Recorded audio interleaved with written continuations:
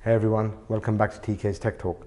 This is going to be another PlayStation 5 video around this box and other storage device.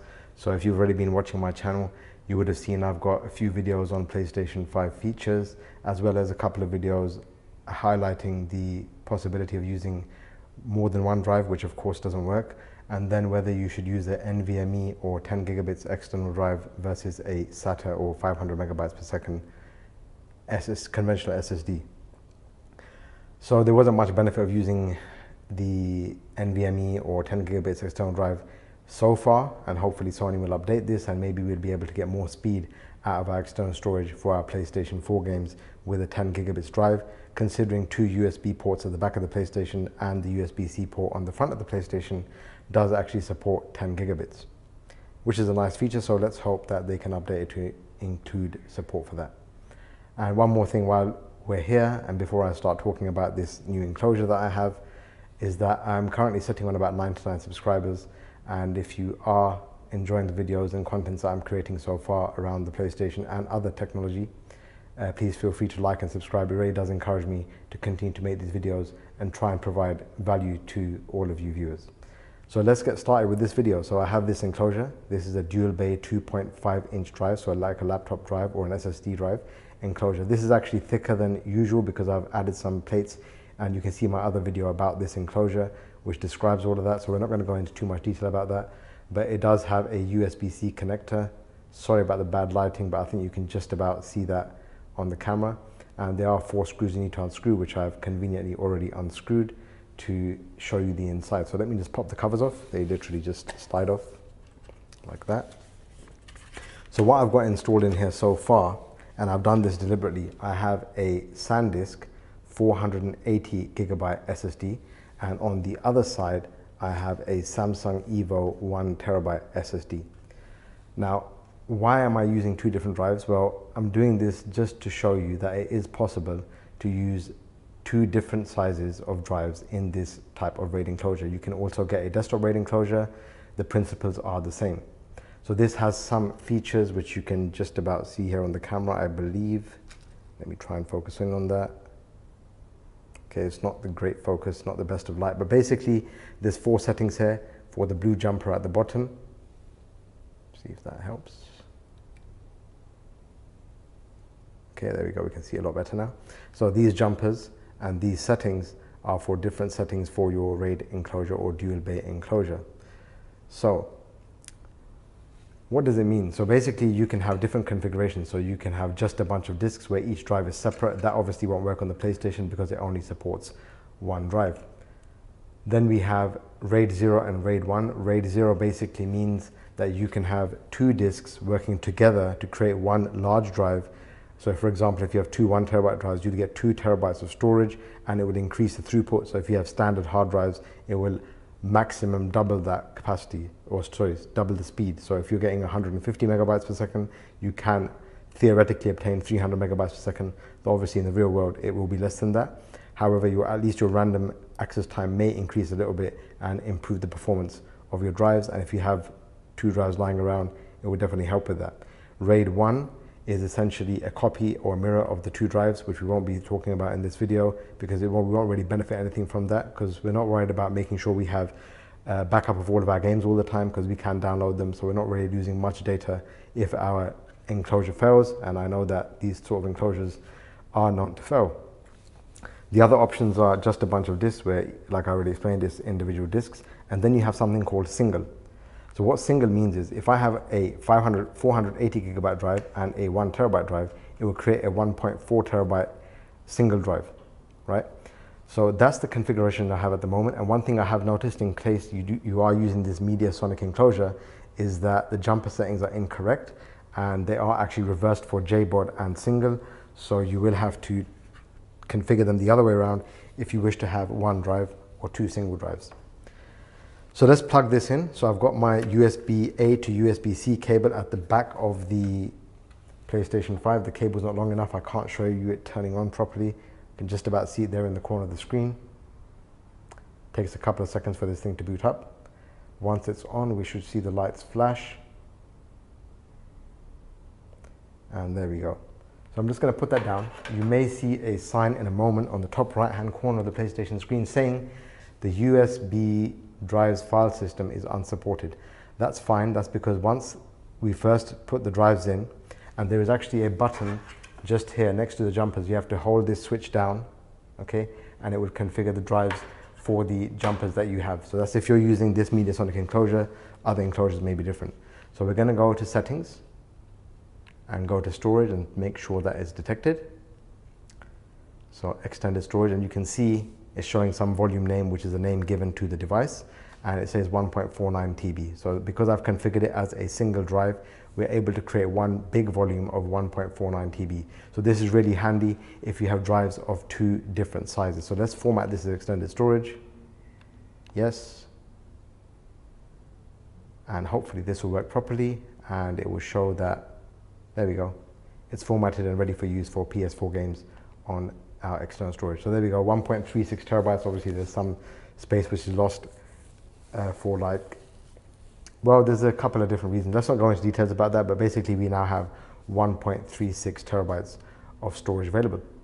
So as far as this video is concerned, this will highlight that you can use an external RAID enclosure, and you can use multiple drive sizes, you can use conventional drives, you can use SSDs. The benefit of using SSDs, if you use it in RAID 0, is that you can theoretically double the speed of your SSD, so you can end up with, like, I think the box advertised 800 megabytes per second, and that is obviously going to be amazing if we do ever get the update for the PlayStation to support faster than 300 megabytes per second, or whatever it was we saw in my last video. So now I'm gonna, if you want to stop watching here, please feel free to stop watching, or please feel free to continue watching. I'm going to carry on talking about this RAID enclosure. I'm going to reconfigure the drives and show you working with RAID 0 and how that will impact the storage that's available to you. So if you're going to leave now, thanks for watching. Please feel free to like and subscribe. And if you're going to carry on, let's now talk about RAID 0. So before I configure my bay for RAID 0, I'm going to safely remove from PS5. I highly recommend you do this every time if you're playing with your external storage, because you will get a notification, it will scan and rebuild, etc, etc, etc. So let's safely remove from PS5, click OK. And once that's done, okay, it's done. You can remove the drive. So I'm going to remove the enclosure. And I just want to say, I think it was DJ Dynamite NYC who suggested using a RAID enclosure to get more storage. So thanks for pointing that out, and that's why I've made this video, because it is definitely a good option for anybody who has, whether it's a 2.5 or 3.5 enclosure and you wish to make use of some disks that are lying around. This is definitely a cheap and efficient way of doing it. So I'm going to change the jumpers now to RAID 0, so I have to switch it to 1 and to 2. There we go. So I don't know if you can see it properly there, but I've now changed the switches. Really having a lot of focusing issues here, but anyway, there it is. So now I'm going to plug it in. Once I've connected it, it will take a few seconds as before to recognize the drive. And now before the drive can be used, we will have to hold that switch down because we've changed the configuration of the drives, and it does need to write that to the firmware of this enclosure so that it can use the new configuration. Right, the lights are blinking, just about see it there, and you can see that it's already showing now. Because we haven't held that switch down, it's automatically detected this drive. Now I'm going to remove again and keep the bay connected so that I can do the configuration, because it does require power. So safely remove, okay. Now that it's removed, I'm going to hold down the switch on the bottom left hand corner until it flashes. And it's now flashing, so it's configuring the new RAID configuration, which in this case is RAID 0, and that's done. So now once it's completely stopped flashing, it's automatically recognized the drive. Now one thing you notice here is, instead of 1.5 terabytes, it's now showing 960 gigabytes. So I'll explain quickly why that is. Because I have a 480 gig drive and a 1 terabyte drive, it's going to use the smallest drive possible and create one volume which is matching the smallest drive. So we have 2 times 480 gigabytes instead of 2 times 1 terabyte or 1 terabyte plus 4 terabytes. We have 2 times 480 gigs. So if you do end up using 2 different size drives, you will lose storage from that second drive. However, especially if you're using conventional hard drives as opposed to SSDs. The benefit of this is that you will theoretically get double the speed. So it depends what you want. Do you require more storage or do you want more speed? So that's why we talked about the singles configuration, and now we're talking about RAID 0 configuration. So in RAID 0, I have 960 gigabytes, and you can clearly see it's working exactly as described. So let's do format as extended storage, make sure it works. I'm not going to be doing any speed tests or copy tests in this video. I just want to show you that this enclosure, it is possible to use an enclosure like this. And there you go, we have 881 gigs of usable space for our external storage. Right now, while we're here, I might as well show you what it means to use RAID 1. So what RAID 1 does is it makes an exact copy on the two drives.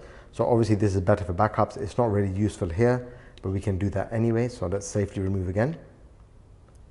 And now I'm going to change the jumpers the other way around so that it is on RAID 1. And now that that is done, I'm going to hold the switch again. It's now reconfiguring the drive to the RAID 1 array. And this time we're going to see something completely different in the storage, available storage. And this time you see it's only 480 GBs, because again, we can't have more than 480 GBs because one of my drives is 480 GBs. So it will again default to the smallest drive and create two copies of that drive, but we will only see one drive. So in this case, we see one 480 gigabyte volume. So I'm going to click format as extended storage. Yes, just want to make sure it works. Okay, and it's done. So we now have 440 gigs available space in a mirrored copy. So each drive is a copy of itself. It's not really beneficial for the PS5. I wouldn't recommend using it. The only two modes that I would recommend trying are RAID 0 and the single disk. If you want more space, use a single disk. If you want a faster disk, use RAID 0. So let's do one more test while we're here. Let's try JBOD. This is probably not going to work. It may only detect one drive. I don't know which drive it's going to detect. I don't know what is classed as a primary drive. One is labeled as HDD1, which in this case is the 1 terabyte. So let's now change this to just a bunch of disks. So it's the opposite way around. Like I said, the instructions are incorrect. And let's reset again.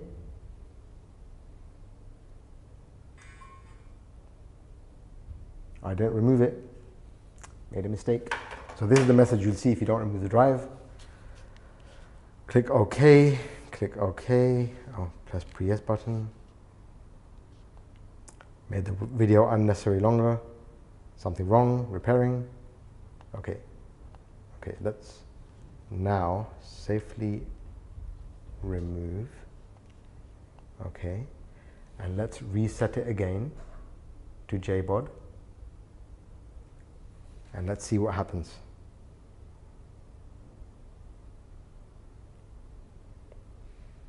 Okay, configure, and it only sees the 440 gigs, right?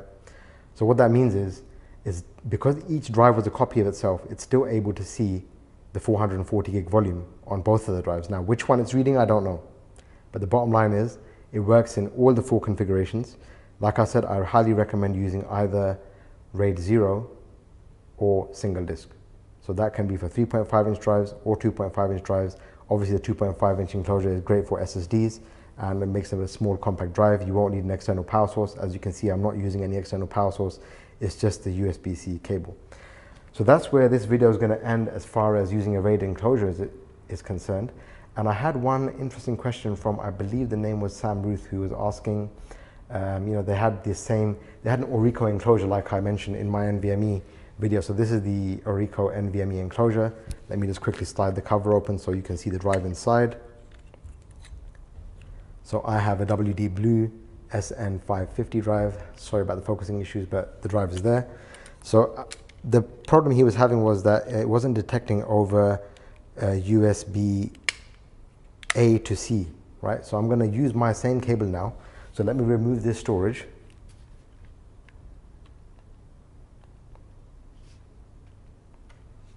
Okay, that's done.